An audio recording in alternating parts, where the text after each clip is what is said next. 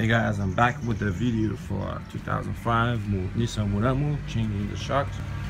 Okay, so pretty much done. New shocks inside, you can see it.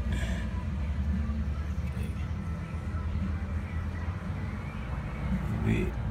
Easy if you buy the whole thing with the spring, okay, makes it less mass. Otherwise, you know, if you buy with that without a spring, they have to compress the spring and put the shocks inside and use the same spring.